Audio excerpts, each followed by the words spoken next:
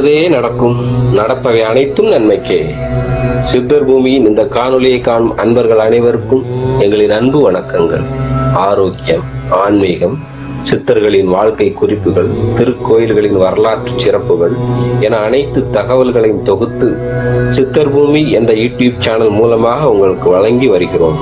எனவே அன்பர்களே, எங்களுடைய யூடியூப் சேனலை சப்ஸ்கிரைப் செய்து கொண்டு அருகில் உள்ள பெல் ஐக்கானை அழுத்திக் கொள்ளுங்கள். இதன் மூலம் நாங்கள் அப்லோட் செய்யும் அனைத்து பதிவுகளும் உங்களை உடனுக்குடன் வந்தடையும்.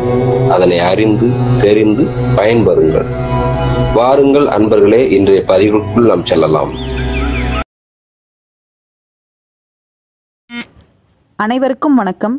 இன்று நாம் பார்க்க இருப்பது பர்வதமலை பற்றிய ஒரு தொகுப்பு. திருவண்ணாமலை மாவட்டத்தில் உள்ள மற்றொரு சிவன்தலம் பர்வதமலை. இம்மலை மிகவும் தொன்மையானது, கைலாயத்திற்கே சமமானது என்று பெயர் பெற்றது.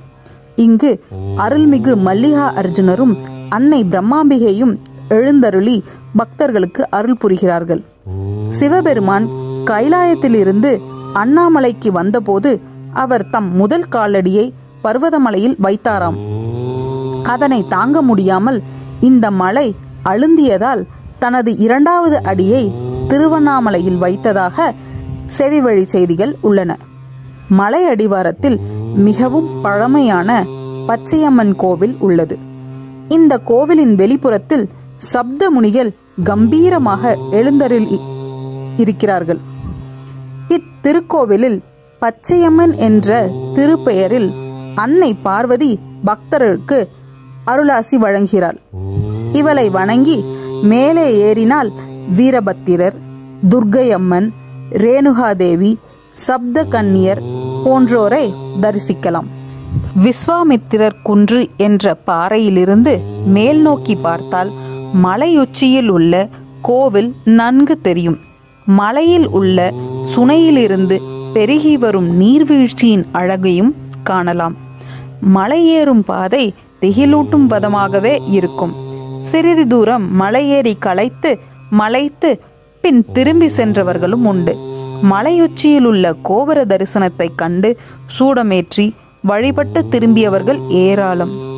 மலையேறும் வழியில் உரல் வடிவில் ஒரு கற்பாறை, அதில் ஒரு குழி.